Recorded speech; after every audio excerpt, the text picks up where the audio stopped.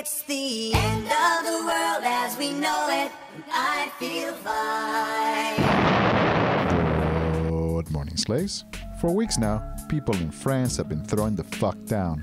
Since the general strike on March 31st, occupations and popular assemblies have burst into cities across the country, even as thousands of youth square off against the pigs in the street. So, to learn more about just what the fuck is going down, I recently caught up with the members of Désaffiliation, a crew of autonomous troublemakers currently occupying the Filia building at Nanterre University, west of Paris. Hey y'all, how the fuck are you? We're fucking great! Since the general strike of March 31st, we've seen the spread of public occupations and general assemblies known as Nuit debout, or Rise Up at Night. What's the composition of the peeps taking part in these occupations? And what types of discussions are taking place at these assemblies? Well, peeps from all places, social conditions and political opinions, from far left to far right.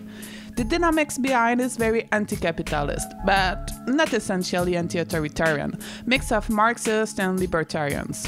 There's discussion about everything, but there's very little idea of developing autonomy. It's mostly about how to reform the state and our society in general to fix all our problems. Still, there's interesting connection being built with squatters community and other militant collectives in general to organize daily lives on the camp, discussion, popular kitchens, etc. Many peeps have pointed to the Nuit debout as France's version of the Spanish Indignados, or North American Occupy movements. Both of these earlier movements were hampered by the widespread pacifism of many of the participants.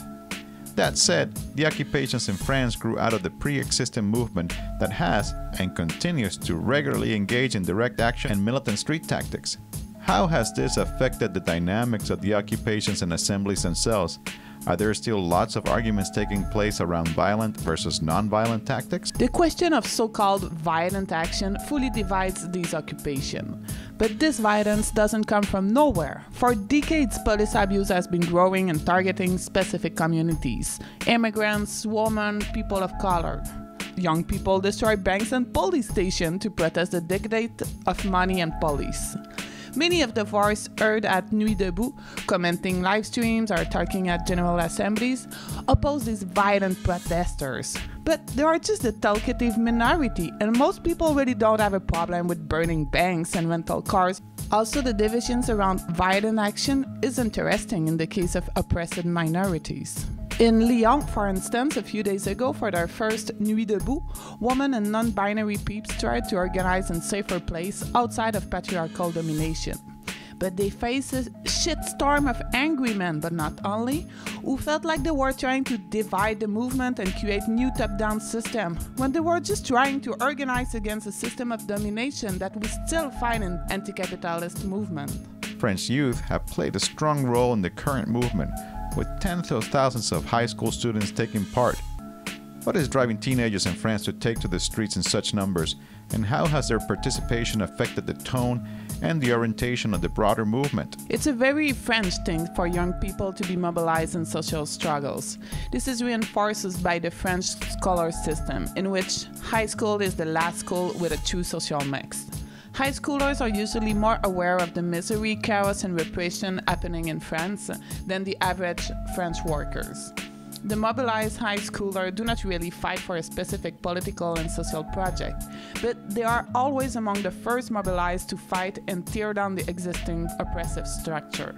Regarding the work law reform in particular, high schoolers usually see work as an oppressive institution and not a tool for emancipation.